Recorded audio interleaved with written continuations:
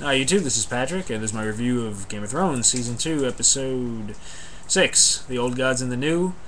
I loved it. I thought it was much better than last week, and like last week, this episode, the opening of this week's episode, kind of dictated, at least for me, the whole thing, pretty much. Much like last week's episode, I thought the opening was so rushed, and I just didn't like it, that it just made me kind of numb to basically the rest of the episode until about three-quarters through. This week, I mean, I looked down when Roderick lost his head and the scene was about to cut away. It felt like the episode was already like over to me, because it was so good and so dramatic and just so awesome and so awful.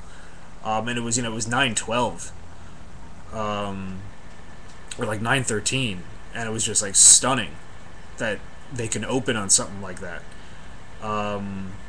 So yeah, I mean everything with that opening scene, everything with Bran and with Theon, Alfie Allen and Isaac Hempstead Wright, just the MVPs of the episode. Their two best performances of the series, pretty much.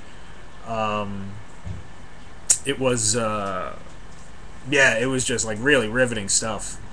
From the look of it, from the music and everything, the way that it was just like lightly raining, everything just looked just so much worse. The Greyjoy theme, just like kind of like pounding on the soundtrack.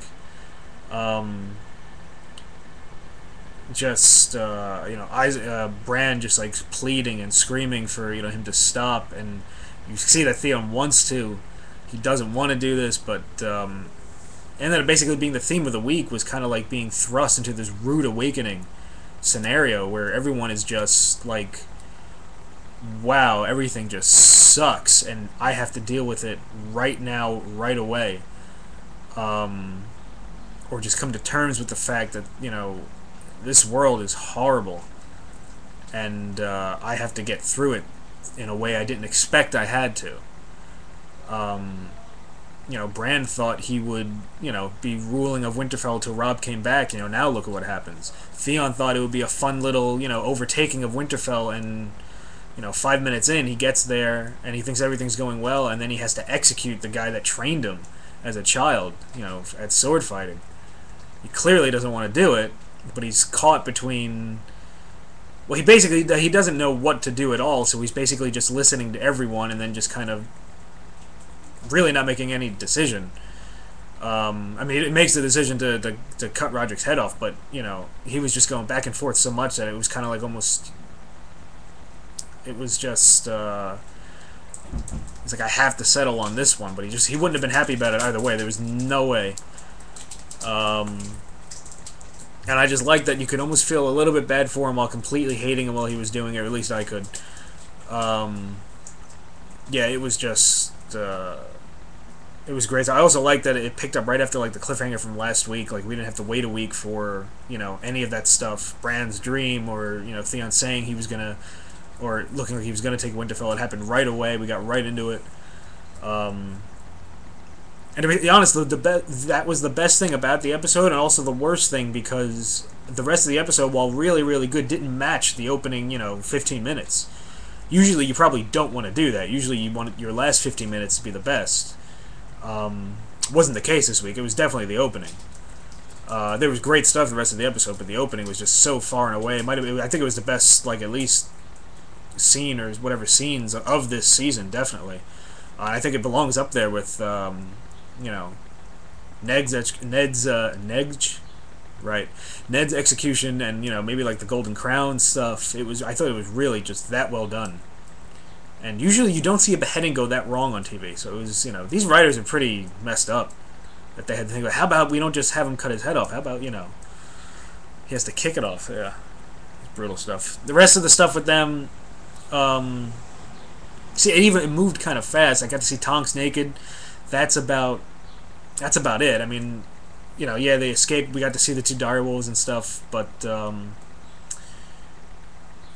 it was kind of weird because that opening was so riveting, and then like Theon just like turns into like an idiot the rest of the episode. Maybe almost a little too lighthearted. I guess they spent enough time away from it in the episode when they finally got back to Winterfell and Theon. It was enough time away that it could be a little more lighthearted, but. Yeah, still, I don't know what my point was. Anyway, forget it. Let's see. Moving on to what else? All right, I'll go to Rob and Kat, and it's basically the same thing here. First, Rob gets cockblocked by his mother, which was very funny. And Una Chaplin looked even better with I thought without all the dirt on her, and much kinder too. At least the way she seemed to play it, she was less pissed off at Rob this time, which didn't take too long. The yeah, again, the Rude Awakening stuff was getting the letter about Theon, and just sucks. And now he has to, not only is he dealing with this war, but now he's got to deal with this too. And yeah, Roose Bolton's going to send his bastard, but if Rob's not doing it himself, you can't feel good about it. And Catelyn's obviously, pissed off that someone else, someone that, obviously they don't trust again, is going to go deal with the person they didn't trust sending the first time. So it's just, terrible situation. Yeah, it just makes everything so much worse and so much more to deal with for him. And speaking of more to deal with, also wait, the one thing I didn't like Catelyn, telling Rob, I told you not to, do anything with the Greyjoys, because, yeah, that was, so helpful. Thank you. That helped so much. That annoyed me. Anyway, King's Landing, I liked Sansa and Joffrey's little back and forth, that Sansa was able to get a little, a little joke in on him that she had seen him cry before, and he just quickly kind of turned it on her, but he didn't do it viciously. It was more comedic. So it was almost like a tie for the first time between the two of them, I thought. It looked like Joffrey won, but the fact that Sansa didn't get, backhanded or stripped, that's a victory, the way it's going for her. Especially the way it went for her this episode. Joffrey getting hit with shit, getting punched by Tyrion. The whole riot was just absolutely ridiculous and just completely awesome. They zombified. They look like they ate the High Septon. Just yanked his arm off. That was just completely over the top and ridiculous, and I loved it. Not as much as I love the Hound going. First, obviously being pissed off with Joffrey, and the Hound's just standing there yelling. Some guy hit him in the chest with a rock. Like that would do anything. It just quickly stabbed the guy. So the whole riot was up until the part with Sansa. The whole riot was, I thought extremely, just so ridiculously funny. That was just me. I'm just weird, I guess. The Sansa bit wasn't funny. I was kind of sitting there. I was like, don't do this, HBO. Don't do this, writers. Come on. But then he saved her and he ripped the guy's guts out, which I certainly wasn't expecting. More over the top stuff that I loved. All three guys deserved it anyway, but yeah. I'm glad to see that the Hound got more to do than to just kind of stand still and look annoyed. Yeah, that was just really, really, really nice scene, really good stuff. And then Sansa's scene with Shae, it was kind of weird that Sansa hasn't opened up to anyone, but she finally chose to speak to Shae about it. I saw another review that it was probably because Shae's a woman, and after Sansa just got raped, or near raped, that's why she started speaking up. But it felt kind of out of place that she shouldn't even now still be talking to anyone. And Shae just shut her down pretty quickly. But yeah, still, that's got to be difficult stuff to film. Sophie Turner, I'm pretty sure she was 15 or even 16, and she's got to do a near rape scene. That's some awful stuff.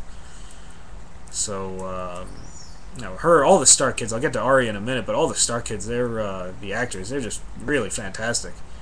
They have to be the heart of this show, pretty much, and they are, and they're doing it, week in and week out, just I think perfectly. All right, moving on, Harrenhal,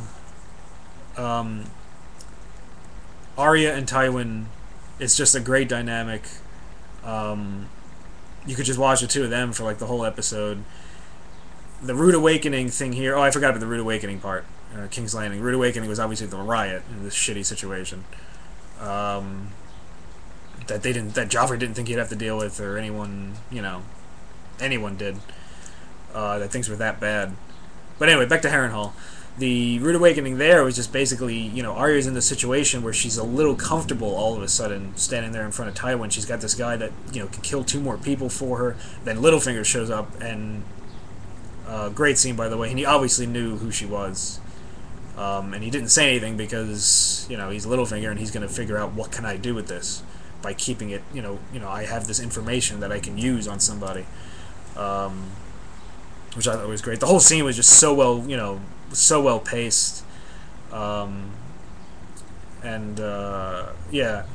The director, David Nutter, that's who it was. I said that's who was doing the last 2 episodes. It wasn't. It was some other guy. I still can't remember his damn name. But that guy was, I thought, the weakest of what we've had so far. This guy, Nutter was awesome. The pacing of the Littlefinger scene, it was just, that's all him. That's just great stuff. And then later on, the stuff with Tywin, just finding out, humanizing him a little bit, finding out some history about his past and everything like that. It was just great stuff to watch. And him asking Arya, what killed your father, and her saying loyalty. It was just the way she kind of just I don't know, the way she said it, the way she paused, and the way the way she just spoke the word. It was just great stuff. Yeah, and absolutely hilarious, the second death, which also, by the way, was great, that it covers the bases on the idea that, the first time she just mentions a name, she probably doesn't think this guy really can do this, then he does. So you figure she's going to choose more wisely from now on, except this one, it had to happen fast, so it kind of gets the second death out of the way, so we're not sitting there complaining about, why didn't she say Joffrey, why didn't she say this, or whatever. Now she's just down to 1, and she really has to choose wisely. So, and also, it was absolutely hilarious. Yeah. It's funny, Harrenhal was the lightest portion of the episode, which you would not have thought of when they first brought us there a couple of weeks ago. So, yeah. The Wall, Jon thinks he's with Half-Hand, thinks he knows what he's getting into, and then he meets this girl, and Ygritte. And he's just like, oh, this is the situation. And then he can execute her, which although was a nice parallel with him and Theon just doing a piss poor job of executing people in this episode. But he doesn't execute her, and then he thinks, oh, she's gonna be some sort of grateful about it, and she's just completely not. And she's just, she runs away, and then when he catches her, she's still just completely screwing with him. She knows he's celibate, that's why she's grinding on him. Just trolling the shit out of him. And it ended up being pretty funny. Also, Iceland is just glorious looking. Everything, it's just every shot, it was just amazing, and it probably cost them nothing. Every shot, everything was in camera, so there's no CGI or anything, so it's just like a complete win-win. Yeah, Half-Hand leaving Jon alone to do that was probably pretty dumb. Yeah, it was stupid. I'm gonna look past it because everything else I enjoyed. But yeah, that was dumb. What else? I think North of the Wall is that's all I'm gonna get into. Yeah, alright, I guess ending with Karth. Karth was my favorite part of last week's episode. It was my least favorite of this week. And by the time we actually got to Karth, I think we were over a half hour in, and I was like, oh, that's right, I forgot about her. And the whole scene with her and the Spice King, it was very amusing. Grammar corrections, all that stuff is very funny. Emilia Clarke is very funny and can deliver her stuff, that portion of it correctly. And I like that the writers in the show, I think, know that her spewing her name and talking about fire and blood is getting a little old. I can tell it is, because as she's sitting there screaming at these guys, they're just walking away from her, just yeah, whatever.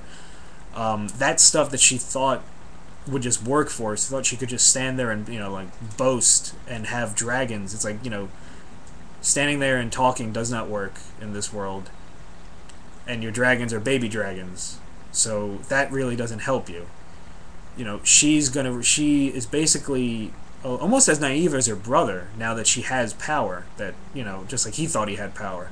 She thinks people are just going to bow down to her, and it's not going to happen. She has to do things the difficult way. Um, which is, again, another rude awakening. Like, this is not how it's going to happen for you. You're going to have to go through shit to get what you want. You thought you went through shit before and you thought you came out the other side. No. Not it. I guess that's it for oh, yeah. Dragons got stolen. Sucks. Eerie, her handmaiden, is dead. I thought she was, like, knocked out. I didn't see any blood. I was like, what the hell? Apparently they filmed a scene of her death, of her getting strangled. That's how she died. That's why there was no blood. But still, I'm pissed off at that. You know. I thought she just got knocked out and the dragons got taken. I guess that would be stupid. They would kill everyone except her. But, yeah. So that sucks. Otherwise, great episode. I'm going to switch over to the spoiler book reading section now, which I'm going to have a lot to say on. This thing's already 15 minutes. Shit. Alright, let me just switch to it. Okay, this is for anyone that hasn't, anyone that has read the books. This is all going to be comparison to it. This episode deviated from the books more than any other episode has before, and I loved this episode, so obviously I loved all the changes, and I am thrilled to see all the people just get annoyed about it for just incredibly stupid reasons. You know, just saying that, you know, why would you change this? Why would you do this? Why are they doing that? Because it's an adaptation. That's why. It's called adaptation. What works on the page does not work on the screen all the time, let alone the television screen. You know, let alone when you have only 10 hours to tell a particular story. So, going through it, I'm going to basically go through it and defend each, like, change pretty much here, because I thought they were all great. Yeah, alright, so Winterfell, Theon doesn't execute,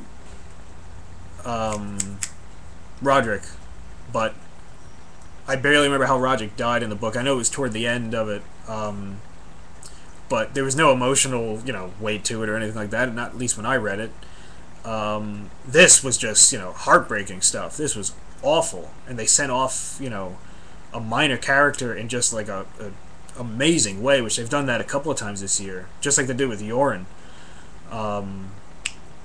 You know, so I absolutely loved it. And again, the biggest complaint people have, also they were talking about, like, Osha, so Osha slept with him. Not surprising that they went there with that. She was, I mean, it was the same thing in the book. She betrays Bran and Rickon, and then, you know, it's really like a ruse. So that's actually accurate. They just changed. I don't think she slept with him in the book. I don't think so. But, like, you know, it built off what they did last season with her and him. That's why it's in there. Yeah. The biggest change that's going on right here that people are more furious about it, that the Reeds aren't in it. You know, people are really upset now because, you know, they seem to be leaving Winterfell. Where are the Reeds? What's, you know, they completely missed them. It's like, if they introduced the Reeds, you know how bloated this show would be? Just think about that. Think about how they introduce these characters and all their like, what are these people? It would be a mess. Just focus on the people we care about right now, I think, you know, which is Bran and Rickon and, you know, Hodor and the direwolves. Yeah, so I don't get. I mean, look, they can still introduce the Reeds next season. They can still do that, and they very well might. I'm sure they spoke with Jordan and say, "Listen, we're going to cut the Reeds out completely," and he'll say, like, "No, don't do that." So, because they're important. As for anyone who's read Dance with Dragons, they might be freezing to death up there by the wall. If that's all that ends up with the Reeds, then, you know, do we really need them? Probably not. If they amount to something, then yeah, I'm positive we're going to get them next season, but whatever. So that's that one. King's Landing, the riot was pretty actually exact to everything. I like Cersei's little dig at Tyrion that I'm going to take someone, you know, pretty much anyway. It's just, you know, that she's going to get him back. So that was a nice little setup thing. But the riot was, you know, as good as I expected. As I said, it was even more hilarious in the book. In the book, it really isn't that funny. Although I would have liked to see Tyrion, instead of just punching Joffrey, I think in the book he hits him and then he kicks him while he's down. And he tells the guys to go out there and get Sansa, and they don't right away. And then Cersei tells them to do it. And Cersei has a great line like, you should go naked to just see if your men still. I missed that. I thought that it would be nice to see that in there. To see like the two characters like Tyrion and Cersei are at each other's throats basically, but they come together to do that. I thought that would have been smart anyway. So I missed that one, but and then going to see what happened to Sansa. In the books we just see, because it's Tyrion's point of view, we just see the Hound come back with Sansa. We never saw really what happened to her. So as far as that being a change, it's not really a change. It's kind of like a deleted scene, pretty much. So again, no problem with it, and it was awesome. And it gave you the Sansan people, something. He called her Little Bird. He said, put the little bird back in her cage, so he said it twice. Yeah, so I don't know what the problem is. Again, I loved it. Thought it was great. I skipped over Robb and Catelyn. Yeah, Robb and Catelyn, the whole thing with... I'll admit the whole thing with Talisa is a little weird, because as I'm watching it, I'm trying to figure out where they're going with it, which is kind of taking me away from kind of the drama of everything, because I'm thinking, like, is she going to be this? What are they going to do? That's more my fault, really, that I'm overthinking everything that's going on, because they've changed some stuff. But it's all still, again, it's all going to lead to the same damn place, and the same thing. So if it all leads to the same thing, and it just happens slightly different, what's the point? What's the problem? It's all going to go to the Red Wedding. Hell, they even set it up in the camera shot where Robb is talking to Catelyn, and Catelyn's like, you owe it, you owe your pledge to someone else, and Roose Bolton walks right in at that right time. That's not foreshadowing at all, because he doesn't have anything to do with that shit. It's just all going to lead to the same thing. I already said before, if Catelyn releases Jaime before finding out that Bran and Rickon are dead, that'll bother me, because I think that actually hurts her character. That will bother me, personally. But they haven't done that yet, so I can't complain about it yet. Which is what people are doing. They're jumping to conclusions and complaining about all this shit. Harrenhal. Arya and Tywin. Yes, they're humanizing Tywin. Yes, they are. So what? So we get to see that he's not a monster. He's a smart, calculating guy that happens to be, that's obviously he's crude, but he's, he likes Arya, and he would like Arya. So again, humanizing a villain is not a bad thing. He's still a bad guy. He's still gonna make Tyrion do all this shit. He's still gonna give Tyrion a whole bunch of shit. He's still gonna go out the same way, I'm sure. It's the whole thing with Shae again, all of that stuff. All that's gonna be in there. Just, so they humanize him a little bit right now. God. Yes, Littlefinger is jumping around maybe a little bit too much. He basically traveled by episode train, I guess it's like more like episode teleport, that he just goes wherever. But they got to set up all of. I guess does he think he comes back? I was told he comes back with Tywin at King's Landing at Blackwater, so I guess he's going to stick around with Tywin. So actually, it makes sense that he's there. And again, the second death, they changed it, but again, it works better in the book. You can sit here and hear her rationalize while these two torturers have to die, and when you read about it, you're like, yes, this makes sense. Or it makes more sense, like in the book you're telling her, as I was, like, just kill Joffrey, just kill this, but then you hear it in your head, in her head rather, and you said, okay, you can see why she's killing these people. The show that wouldn't work, so they changed it. And they made it like, oh, we need to kill somebody quickly, which I just made the point before. It gets that out of the way, so that's no longer a complaint.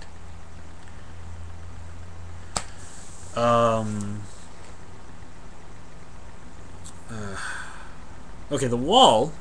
Again, people were complaining that they moved up Ygritte, who I love. Rose Leslie is amazing right away.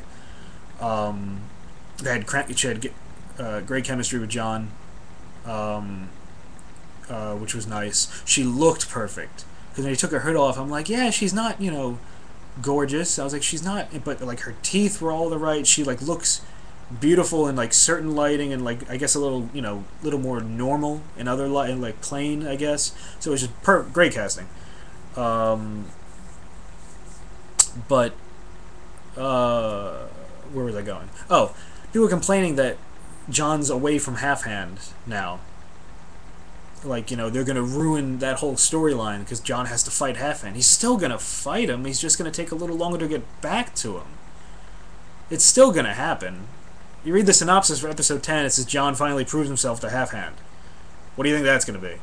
So, it's still going to happen, so they're going to take a longer or a different road to get there.